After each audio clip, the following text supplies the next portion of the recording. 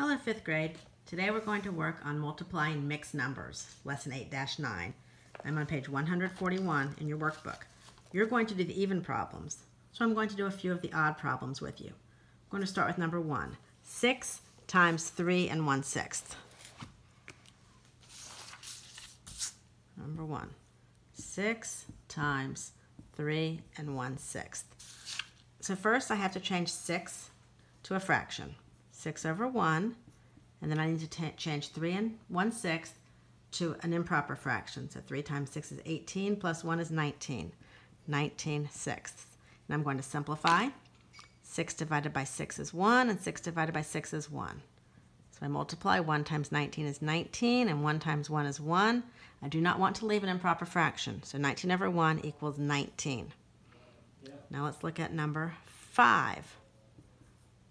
Number 5 is 6 1/4 times 1 1/5. I have two mixed numbers, so I have to change both of those to improper fractions.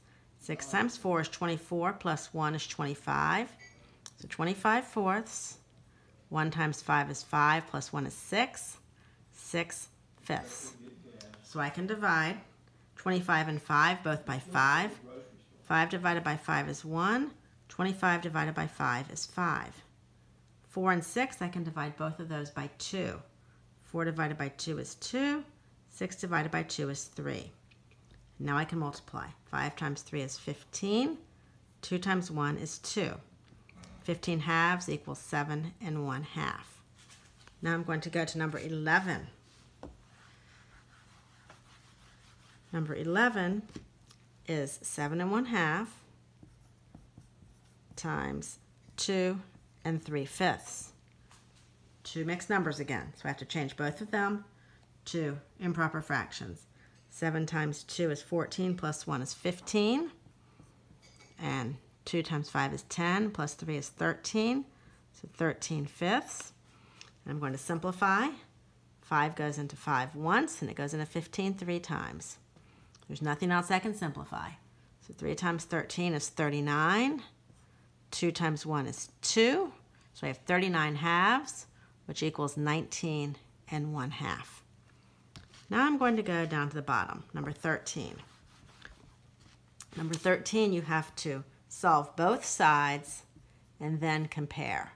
So I have 1 6/7 times 1 2/7, and I'm going to compare that to 2 times 1 5/6.